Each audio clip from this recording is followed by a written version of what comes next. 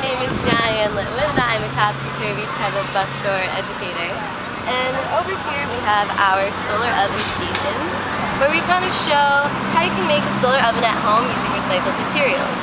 So our first oven that we have set up here, is a cooler solar oven designed by our one and own Jonathan Dubinsky, where he took an old cooler, fitted a piece of glass, covered it with tin foil, and made it into a solar oven that can get up to over 275 degrees. You can bake challah in here, cookies, and today for our Purim Carnival, we are cooking hamentaschen that we made last night. So, how can we apply this to home? Well, let me tell you. Over here we have a solar oven that you can make at home out of your own recycled materials.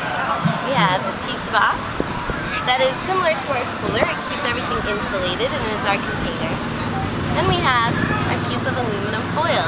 Aluminum foil works really well at reflecting the sun. So the sun bounces off, and you want to kind of move your flap at an angle so that the sun reflects directly into your oven. We have a piece of plastic that you want to insulate around the hole here to make sure no heat gets out. And last we have a black piece of paper, because black traps the sun.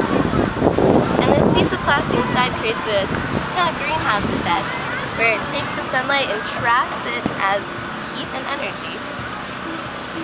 Ta-da!